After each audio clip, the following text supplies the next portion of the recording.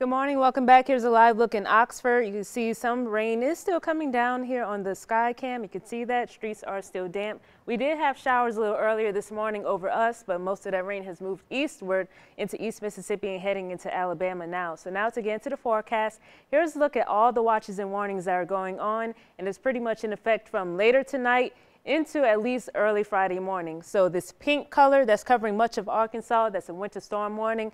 This darker pink, ice storm warning. The blue-gray color, winter storm watch. Purple, winter weather advisory, and the green is a flood watch. So again, a lot going on with this next cold front that's going to be moving in. So basically, as that cold air mixes in with the precipitation, that's just going to cause it to have some freezing rain occurring, some ice accumulation, and possibly some sleet as well. So now looking at the clouds that are still moving in over our area, that's going to cause us to still have mostly cloudy conditions for today.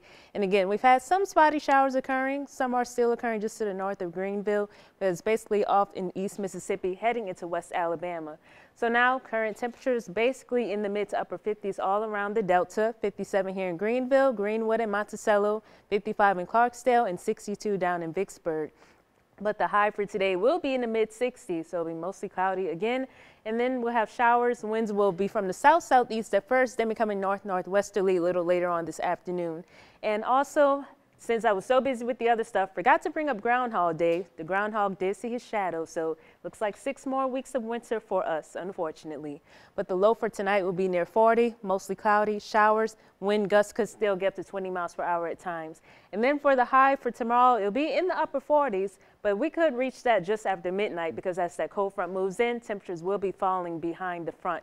So now looking at the severe weather threat for Thursday, this lighter shade of green basically means the thunderstorm potential is there, but the darker shade means they have a marginal risk for severe weather. So they could have isolated severe storms, can't rule out isolated tornadoes, and could have damaging wind gusts as well. But that's pretty much for central and southern Mississippi and Alabama and all along the Gulf Coast area. So we're pretty much in the clear up here. We'll just have some showers, and again, the thunderstorm potential is there as well. So now looking at the national map, you can see where the cold front is located because you see this dark blue shaded area right here.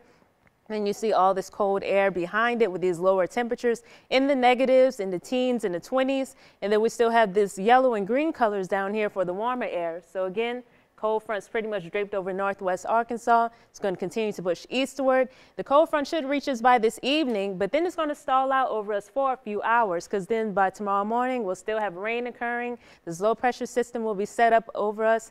And again, as that surge of cold air moves in, that will mix in with the precipitation, which can lead to freezing rain, some ice accumulation, some sleet as well. But for those of us in the mid and the south delta, it looks like our main threat would be for freezing rain. And that's for those of us who are under that winter weather advisory. So now looking ahead at the rainfall totals, so it's pretty much going to pick up as we're heading to tonight and overnight hours and early tomorrow morning, especially as that rainfall picks up as well. So we have these heavier showers with these yellows and oranges and some reds near Belzona. This pink moving in, that's that wintry mix of precipitation that will be occurring early tomorrow morning and on and off throughout Thursday as well. In that lighter shade of blue off to the northwest of us, that's snow accumulation. But by the time we get to Friday morning, we'll be drying out. Most of the wintry mix will be off to the east, heading into East Mississippi and West Alabama. So now looking at your 7-day forecast, again, mid-60s for today, upper 40s for the high for tomorrow. Temperature will be falling behind it throughout the day. Friday, only going to be in the mid-30s, slight warm up into the weekend. And then by Monday and Tuesday, we should be at least in the low 50s range. So thanks for tuning in. Prepare for tomorrow and just be as safe as you can on your commute.